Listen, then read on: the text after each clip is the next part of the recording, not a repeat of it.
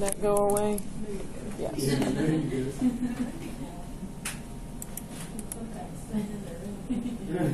And because of the way that building is, I bet you final test. Yeah. I bet you that would be a good one. We'll see. All right, there we go. More circle. All right, we need to know how to draw Moore's circle. Yes. We need to know how to draw Moore's circle. Moore's circle is a graphical representation of this principal stress business. And what is this principal stress business? And I'm going to scoot up and just get some space to scribble a little bit and remember what it is we're even talking about. If we have some arbitrary stress state, we can have something as complicated as this guy, where you've got some normal stress this away, some normal stress this away, some normal stress this away, and some shear stresses all over the place, and shear stresses here and shear stresses here, and it's this tensor quantity that has three squared things. And we don't like this because I can't draw well enough to deal with this. So we keep things planar, and we say what? We simplify everything in the z. Say, no, we're not dealing with it. So sigma z equals 0. And then any of the taus with z component. Anything that's poking off the page, we get rid of, and we say we're going to deal with sigma x, we're going to deal with sigma y, and we're going to deal with just our nice, simple, flat tau xy world. It's like when Homer got stuck in 2D. Or no, he went to 3D. Never mind. It's not like that at all. But planar situation. Sigma z is still there. It's just 0. This is called a plane stress situation, and this is our arbitrary stress state. This is our arbitrary state of plane stress. All right. That's in whatever coordinate system we have defined. Then last time we went through the effort of doing some geometry and some trigonometry, and we figured out how to rotate that through any arbitrary angle. That's our transformation matrix, and I say, oh, let's transform the stresses to a new coordinate system, x prime, y prime, and we can do that with that 3x3 transformation matrix. Why do we do that? We do that because at some point, when I rotate these guys, and I'm going to do some nice, lovely teal, at some point we rotate them, and what happens? We get all sigma x, sigma y, and at some point that tau xy equals 0. That's the point that we're interested in, and that's when our sigma x's and y's magically become sigma a's and b's, and that's your principal stresses. When is it that this principal stresses occur? When the shear stress is 0. That's what a principal stress is. So principal stresses occur when the shear stress is 0. That's what we're looking for. There is some angle, and we figured out how to get those values. That's your sigma A and B. So sigma x, sigma y, that's an arbitrary stress state. If I do my transformation and I find principles, that's sigma A, sigma B. Okay? So sigma A and B are principal stresses.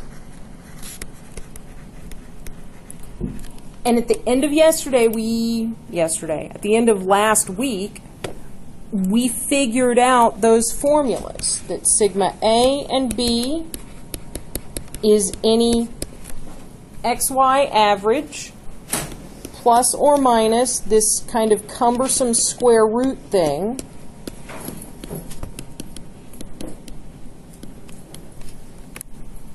and we figured out that the angle is half the inverse tangent of that guy over that guy. This is just recapping what we got to. That's the transformation angle you need to make any arbitrary xy into your principles AB. Again, that's just simply reviewing what the point that we've gotten to so far. Now, this German guy, Otto Mohr, can't imagine a Germaner name than Otto. Otto, where is your circle? So, Otto Mohr acknowledged, or I guess championed, the fact that you can do all this stuff graphically. So all of this ends up jiving so that you do a nice to scale drawing. You can just measure the answers. You don't have to actually do any math. Because this guy looks awfully much like a Pythagorean distance. And we'll come to find out that this guy is actually the anchor center point of the circle. So a circle is defined by a center point and a radius. So we're going to start in with the rules of drawing Mohr's circle on one side, and we're going to draw Mohr's circle on the other side. So what are the steps? We're going to start with the steps of drawing Mohr's circle. 1, we need axes. All right, I can do that. So let's go for black with our axes, and let's make some axes. Now, these axes are a little different. This guy is our normal stress axis. Horizontal is normal stress. And this is the one that people will get goofed up on because we have our shear axis is positive downward. There are a couple of different ways that you can do sign conventions for this stuff. And if you go Google on Wikipedia, you'll see at least 2 of them pretty well explained. The reason we do positive shear down is to keep the rotation angle as positive this way from the normal stress axis. So either you have to go backwards in angle or you have to put shear down to keep things jiving, but just smile and nod and say plus tau is down. Or go check the Wikipedia article on this actually has a pretty good explanation if that just fundamentally bothers you as why down is up. But so we need axes, we have axes. So what else do we need? We now need to plot 2 points to plot 2 coordinate pairs.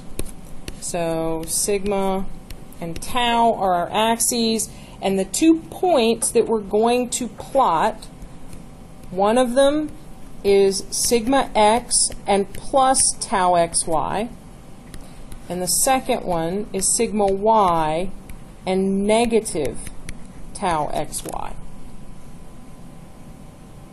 All right, so as an example, where I'm going to put my points over here on this side. I'm going to go for red. So we're going to assume we have a positive shear stress value here and a positive tau, and we plot that point. This is sigma x, comma tau xy is the coordinate pair. That's my first point. And then we have another point that is some value sigma y, and the negative tau value, so a Mohr's circle is always balanced up and down vertically on that normal stress axis. So this guy is sigma y, comma, minus tau xy. That's my second point. Okay, so far we're doing all right. So this value is sigma x. This value is sigma y. And that value is your shear. All right. So 3, the part that I struggle with a fair bit.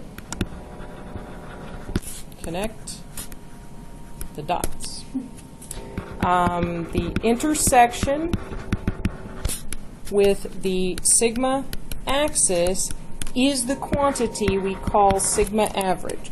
So I'm going to come over here and cheat and get a line and connect the dots. Oh, there we go. So I have connected the dots, and that crossing point is sigma average. All right. So far, so good. We like cookbooks. Step 4, part I struggle with even more, draw a circle. Oh.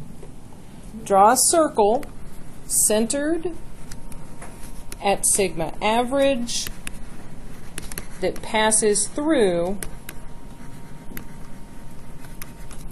our points 1 and 2. And again, I am going to rely on the wonders of technology. Phew. And magic. All right. So this guy is now centered on my sigma average, and these two locations where the circle intersects with the normal stress axis are very important points. Those are my principal stresses, because what's the value of the shear stress if I'm on the normal stress axis? It's 0. That's what we were looking for.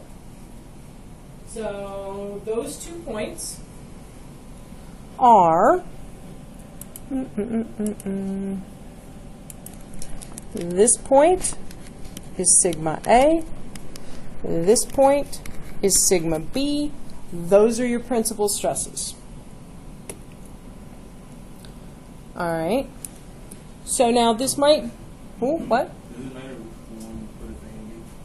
Yes, the further right one is A. The largest value is A. So just a coincidence that Yes, it ended up at 0. it is 100% coincidence that it happened to be at 0 on this particular drawing. Okay. I couldn't do that again if I did want to. Yeah, it's okay. There, I was like, oh crap, I did it wrong. No, What are these values? what Circle crosses. these where the circle crosses this axis, these are the principal stresses. And what's sigma C? Remember back to our drawing, we have sigma x, sigma y, and sigma z is 0. So we rotate in the plane, sigma c is still 0. The third stress, no matter which way I orient myself in x, y, the third stress is still always 0. Sigma c is still 0 for plane stress. Okay. Now, our geometric acumen will allow us, I need a little more space. Where's Sigma Sigma C? C actually is the origin Always. Of the circle or the axis? of the axes. Sigma C is always 0, so sigma C is a point that is not necessarily on the circle. Sigma C just is 0 because we've assumed plane stress. Okay, so if I look at this triangle right back here, and let's go for green, I have a triangle defined by the distance from the center of the circle to my original sigma x, and this, and that. So that guy's 90 degrees. So this vertical portion of my circle, what's its magnitude? This arm over here. Is that even showing up? Kind of. This guy is tau xy, is how big that is. And then what about this distance? This distance is sigma x minus sigma y divided by 2. That's where that term comes from. How big is this?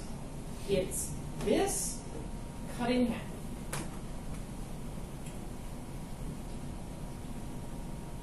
And so therefore, Pythagorean distance, what's the radius of my circle? It's the square root of that guy squared plus that guy squared. Square root of all of that. So the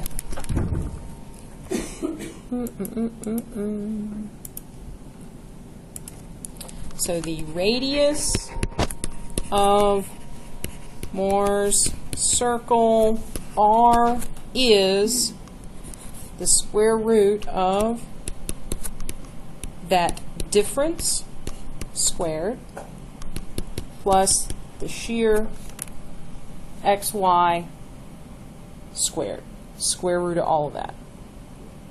All right, that's where the radius is.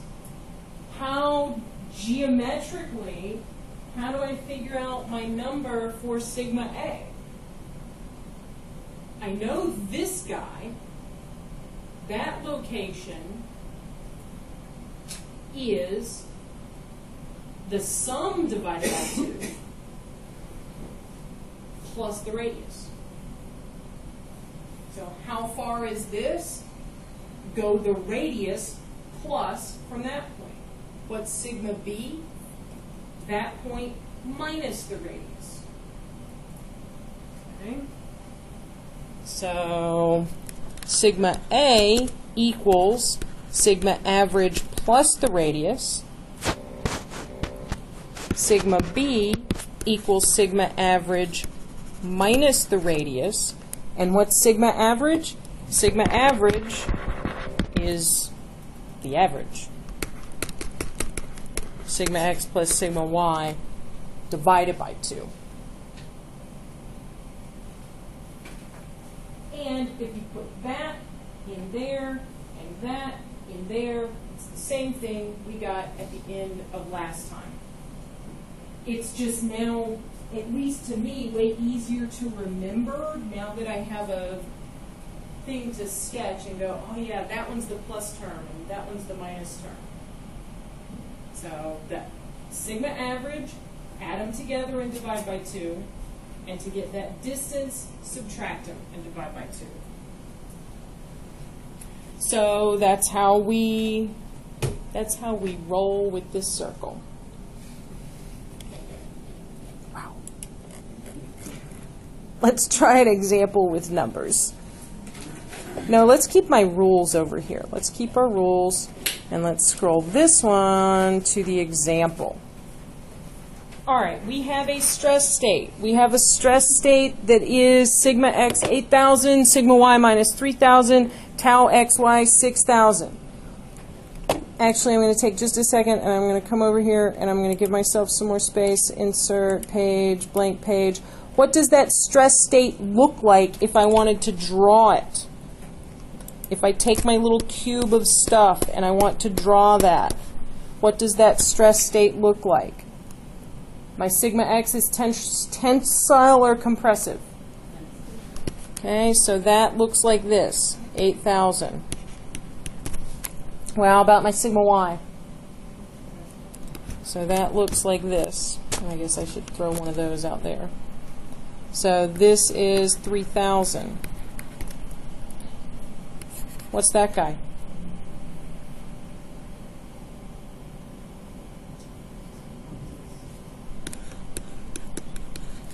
It's important to remember that we're assuming sigma z0, and then we've got this guy is tau xy equals 6,000.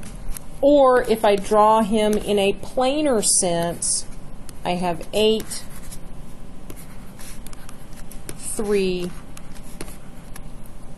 and 6.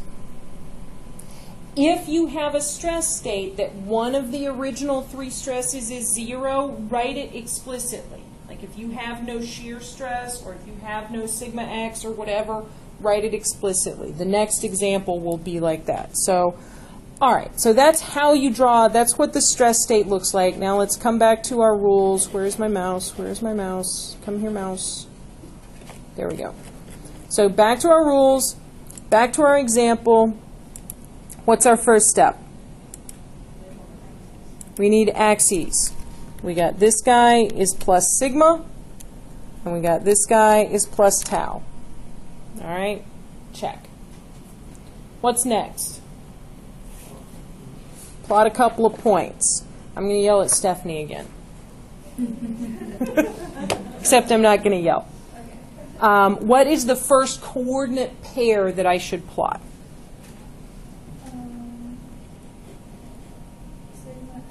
Mm-hmm.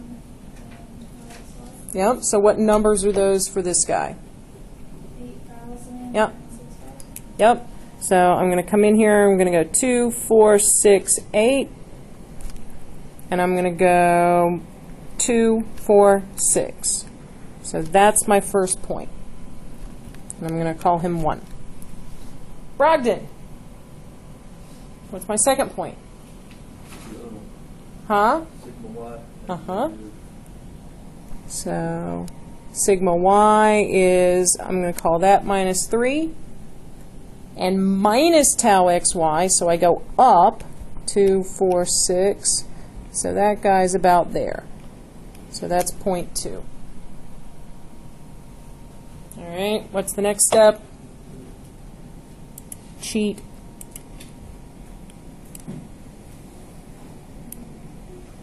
All right. What's important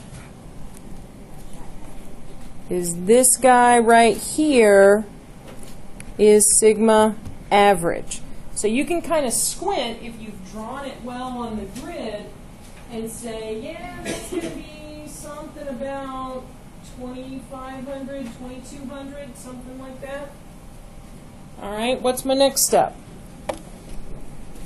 Draw a circle. Whee!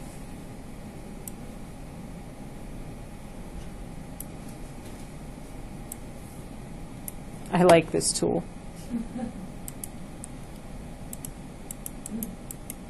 Oh. There we go. All right. What else is important? We know that that is a very important point. What are these things called? Principal stresses. Sigma A is the bigger one. Sigma B is the smaller one. And what's sigma C? 0. Sigma C is your origin. Sigma C is 0.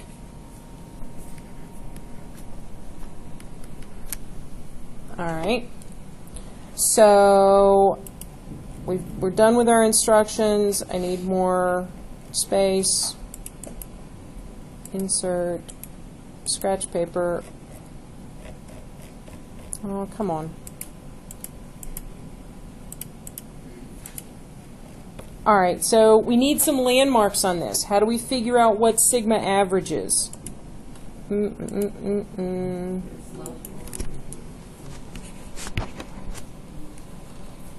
Sigma average is sigma x plus sigma y over 2.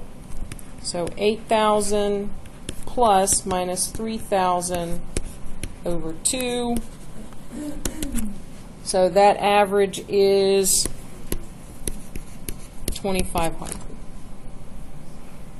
All right, what's the other landmark we need? We need the radius, which is this guy, the difference squared, and the shear squared.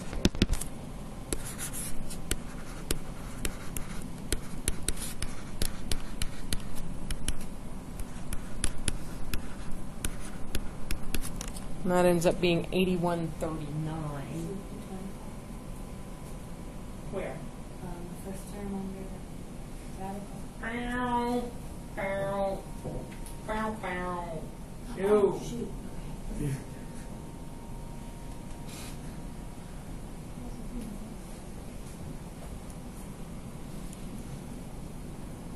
All right. So then sigma A is sigma average. Yes.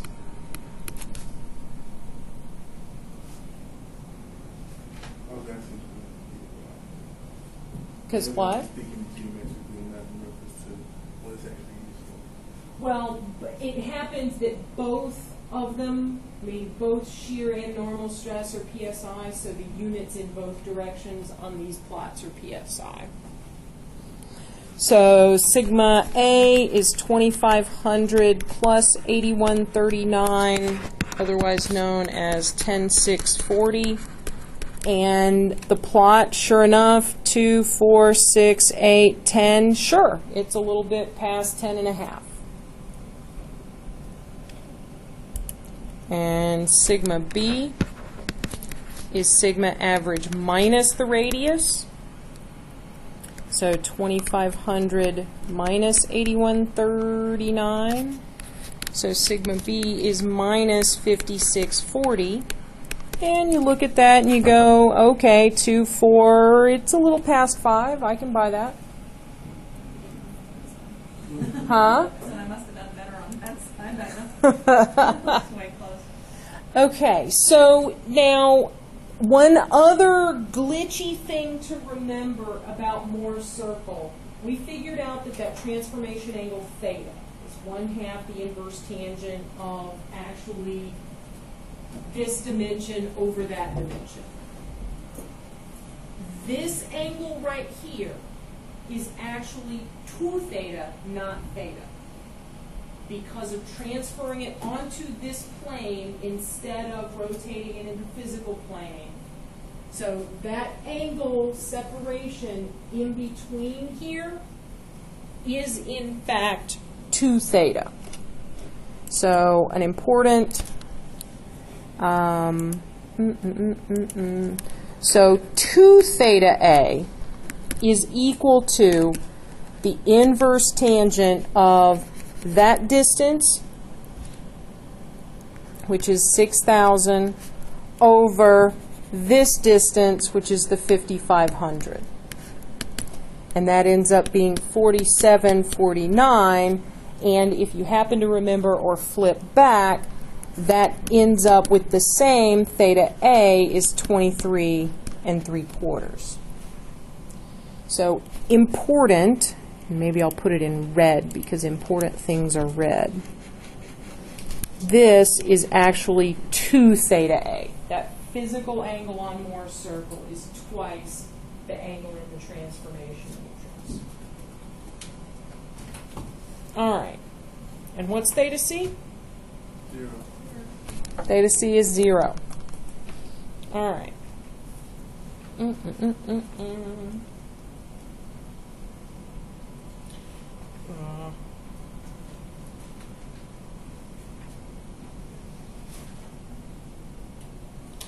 So this theta C being 0. So we got there. Okay, this maximum shear stress business. Going to make this bigger.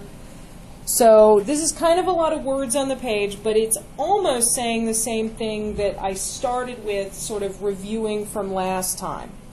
If we have an arbitrary stress state, instead of this nice cube that we've got here that has A's and B's, and notice, what does it not have?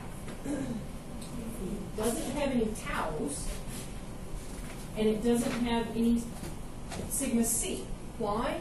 Because if we have a state of plane stress, there is no third principal stress. It is 0.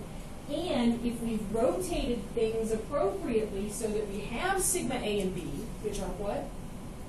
Principal stresses. They're principal stresses, you have no shear. So if I unrotate this guy, it would look like my other drawing, where I have a sigma x, a sigma y, and a tau xy. I rotate it, I'm at principal stresses, I only have A and B, and C is 0 because of why? Because of words that aren't on that page right there. Because we are in plane stress, or maybe they are in there and I just couldn't read fast enough. So, no tau, because sigma A and sigma B are principal.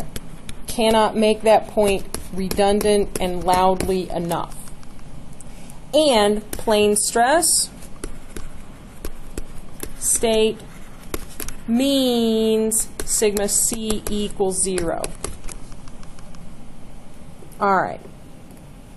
And I guess the bottom half of the page is kind of saying that same thing.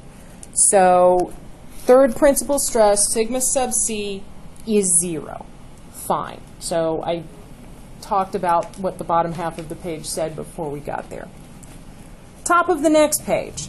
This is the Morse circle that we've just talked about, where we take a sigma x and a sigma y and we plot them, and the intersection with the sigma axis is our A and B principal stress. Where is sigma C? Sigma C is at the origin. It is 0. And so this is representing what happens if we take any arbitrary rotation about sigma C as an axis. Now stick a dowel in your material and rotate it about this. These are all the possibilities. If we then, and I'm going to call this guy a green circle, if instead we think about it in terms of rotating about the A axis, what's the sigma C value? Sigma C is still 0. So if we draw a different Morse circle, sigma C is still 0, and sigma B can still vary to the value that it was before. So sigma B is still out here. And so I get a smaller circle. It can only vary this much. Different circle. If then I think about rotating about the B axis, and I have my Morse circle,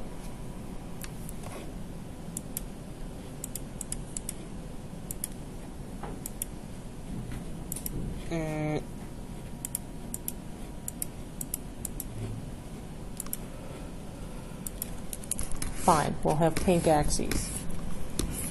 Sigma C is still 0, but I have my sigma A instead, and I'll go with blue for this one. So I have, really? So I have a different circle again.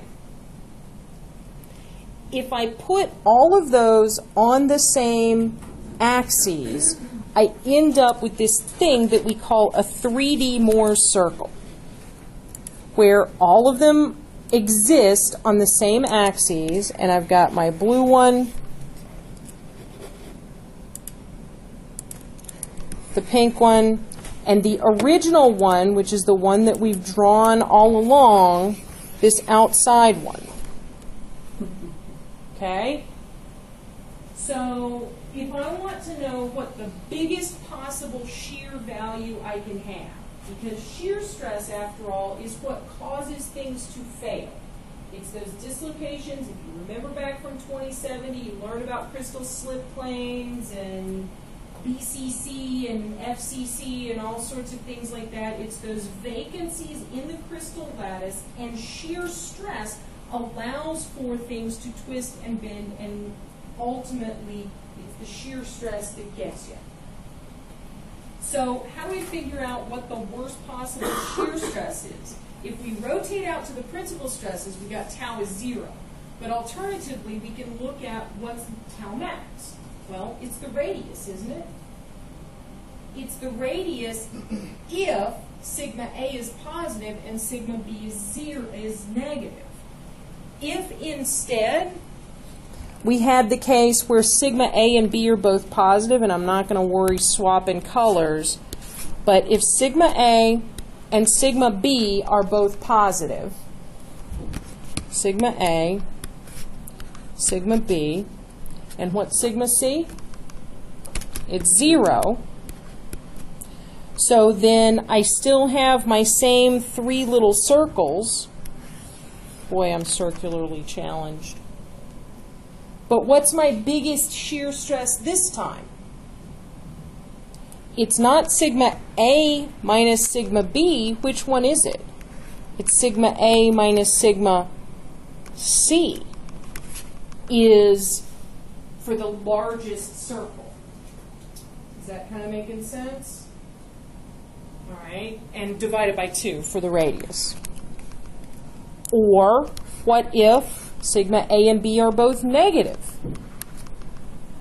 This is instead of finding that. To find the largest possible shear value is the radius of the largest possible circle of 3D's Mohr's circle, of the 3D Mohr's circle. Okay, so what's sigma C? Sigma C is still equal to 0, and sigma A and sigma B. So what's this radius in this case? It is sigma C minus sigma B over 2. This is insane. This is 3 different cases. This is complicated. It's which one is it? Which circle is it? What's going on? We have a way of simplifying this out of your consciousness, and you never have to think about 3D Mohr's circle, at least until you get to another class. Those calculations, is that the radius? Right. Radius, radius. So depending on the signs of the 2 principal stresses, if we have this, we could have 3 possible calculations we would need to do for the radius, which is the biggest possible shear stress. And we can simplify that. Instead, we take our sigma A, sigma B, and what's sigma C? Is it 2 or is it over? Should be over 2. Oh. Wow, that's bad handwriting.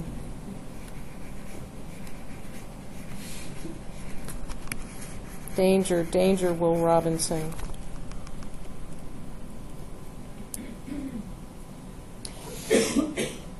I'm sure glad that handwriting wasn't part of the interview process. All right, so we have sigma A equals some number, sigma B equals some different number, and sigma C equals 0.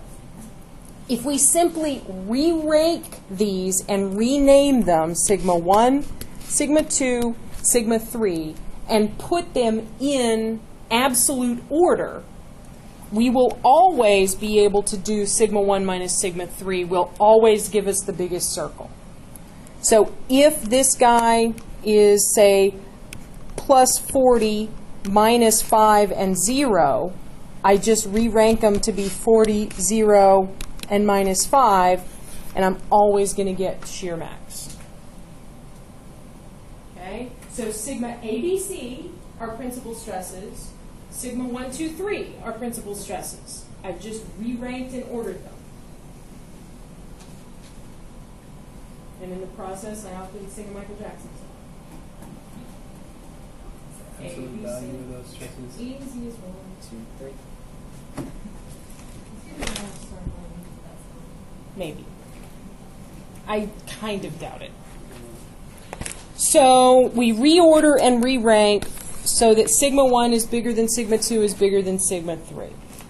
And that's how we figure out what the actual shear stress is. Why do we care? Why do we care about this shear max? Failure criteria. The failure criteria that is the last piece of the puzzle that you need for your combined loading project and for stuff on the final exam is to figure out factors of safety. And the factors of safety all boil around that maximum shear stress. So you got to get tau max to be able to get a factor of safety, and that is the last piece of trivia that you will need to do everything in the class. It's been a lot of stuff. And for better or for worse, you will never look at the world the same.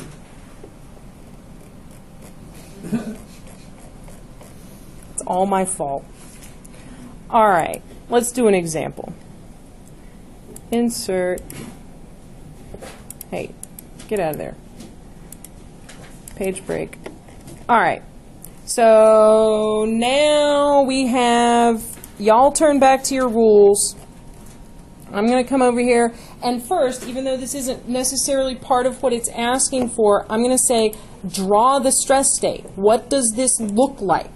We have sigma x is minus 8,000, sigma y is 0, and tau is is just 3,000. So what does this stress state look like? It looks like compressive, 8,000. Oh, I have no sigma y. It is safer to always explicitly write it. Because if you just leave it blank on the test, I don't know if you knew it was 0 or not.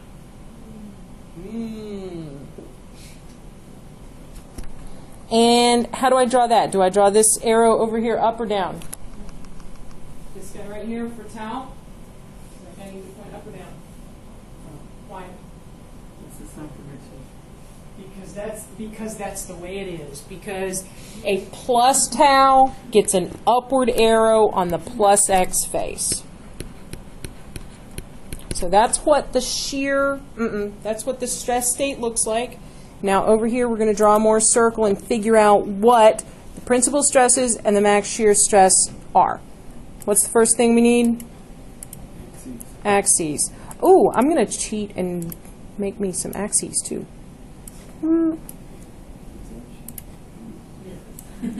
Uh-oh, I don't have my shift button. Are we doing a rotated axis? Yes. That's sigma x prime, sigma y prime. Yeah, I can't get to the shift button, so that's not going to be very good. All right, what's the first plot point I need to plot? Let's go to Mr. Ogren. To sigma A, which would be... Who? Or no, you gotta draw the axes, and then after that... Yep. Get back to your cheat sheet. Alright. Yeah, you're going to pull up 40 pivot points. First one's going to be sigma x and tau xy. All right, so what does that look like? What numbers do I go to? Negative 8,000, Whoop. the x-axis, and then you're going to go down 3,000. Because that's positive, so I'm going to call that 0.1. All right, what's my second one? Ms. Arnold. Oh.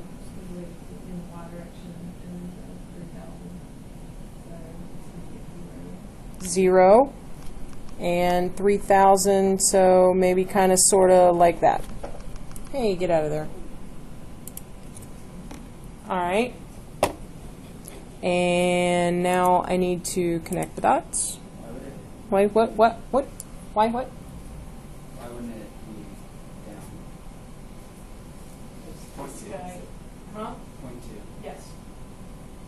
Because the second point that you plot is sigma y, comma, minus tau xy. All right? Connect the dots. And this guy, is sigma average. We need a circle.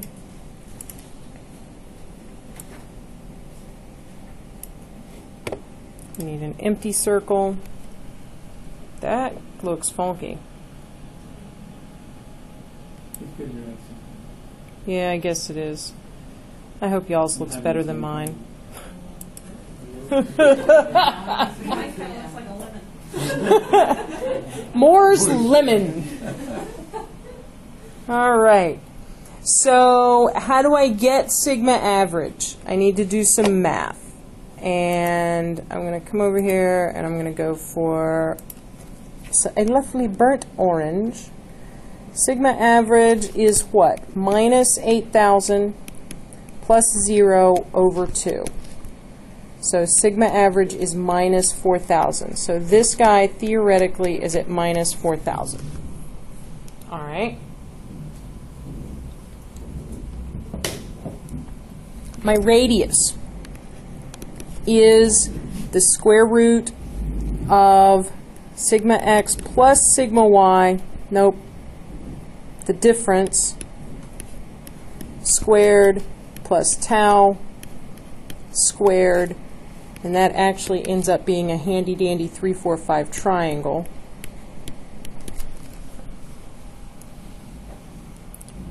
So sigma A, which is this point right here, is sigma average plus the radius. Sigma A equals minus 4,000 plus 5,000. Sigma A equals 1,000.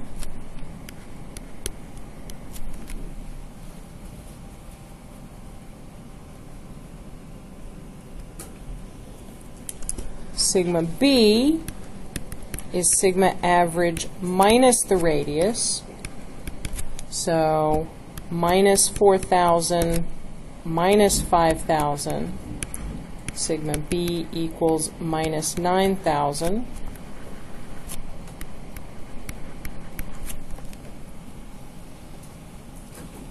And then what do we do with this whole tau max thing?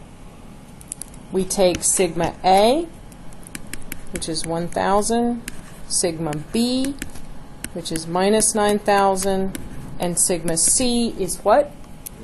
0. Re-rank and reorder sigma 1, sigma 2, sigma 3. So sigma 1, the largest one, is still that. Sigma 2 now noses up above the minus 9,000, and sigma 3 is minus 9,000. So tau max is sigma 1 minus sigma 3 over 2 is 1,000 minus 9,000 over 2 is, in fact, 5,000, which was the radius. Because sigma A and sigma B were different signs, the largest shear max is the radius. It is probably more common if you have a pressure vessel. Sigma A and sigma B have to be positive, so it wouldn't be. Or if you have something under hydrostatic pressure compressive, both sigma A and sigma B will be negative. But if you have kind of normal loading scenarios, then yes. And there you go. And get MATLAB working, or figure out how to do the VCL to get a MATLAB window working. Yes, true.